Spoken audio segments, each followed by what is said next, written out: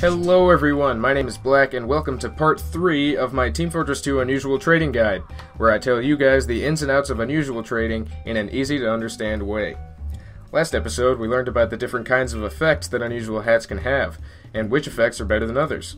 This episode I'll be talking about the different qualities of an unusual that can make it good or bad. In other words, I'm going to explain what makes the best unusuals so good and what makes the worst ones so bad. Sometimes it's hard to tell what hats are better than others. What makes a good hat with a low tier effect better or worse than a high tier hat with a low tier effect? What are low tier and high tier hats in the first place? To start here, I'll lay out a few ground rules for determining if a hat is high tier, low tier, or mid tier. The first thing to pay attention to is the class that the hat is for. Some classes aren't anywhere near as popular as others, and some just don't have very good looking hats. Due to this, hats for certain classes can be worth significantly more or less than hats for other classes. The least expensive are usually heavy hats, followed by engineer slightly above that, then medic, spy, and sniper are all around the same tier. After that come demoman and pyro unusuals, and finally scout and soldier unusuals. Soldier unusuals are generally the most popular and best unusuals for any single class. All-class and multi-class hats, such as the Modest Pile of Hat and the Team Captain, are even above that in most cases, making them the most desirable and expensive unusuals. Something to keep in mind, though, is that this class order doesn't always hold true. There are a few exceptions. For example, a really high-tier heavy hat like the Dragonborn helmet is worth more on average than some hats for other classes. Learning the exceptions is part of what you'll be doing as you trade more and more. Another thing to pay attention to is if the unusual hat is a misc item or a regular hat. If it's a misc, the value rises significantly, since it can be worn along with a regular unusual hat to make a double effect combo. These look awesome, so obviously people will want them.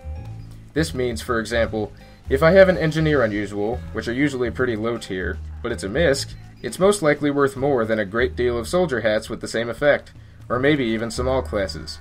Gotta get dem miscs. Another thing to look for, although this one is probably obvious if you watched the last episode, is the unusual effect that's on the hat. If you missed the last episode, you can click on the link in the description or in the outro to watch it. Basically, the point I'm drawing from that is that if a hat has a really high tier effect, such as burning flames, sunbeams, roboactive, cloudy moon, etc., then it's obviously going to be worth a lot more than that same hat with an effect like nuts and bolts or bubbling.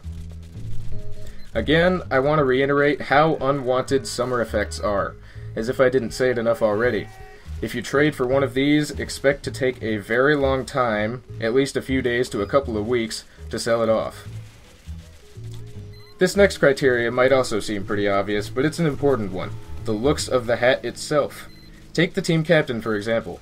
It's really nice looking, according to most people at least. It's also multi-class. Compare this to something like the Coupe Disaster, which is for heavy only and is just plain ugly. It's clear which one is higher tier.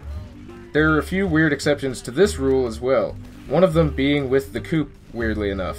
Since it's notoriously known for being so bad, it's gained kind of a cult following, and some people are actually willing to buy them.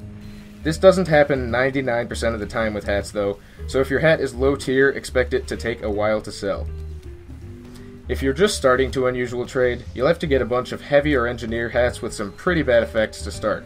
That's alright though, because you'll eventually build your way up to the all classes, multi-classes, and miscs with enough hard work. Alright, that'll do it for this episode, guys. I hope you learned something from this explanation of high tier and low tier unusuals. If you liked the video, hit that like button, it means a lot to me. And if you like what I'm doing here, or you want to be notified of my future videos, hit subscribe. Stay awesome, guys. I'll see you next time.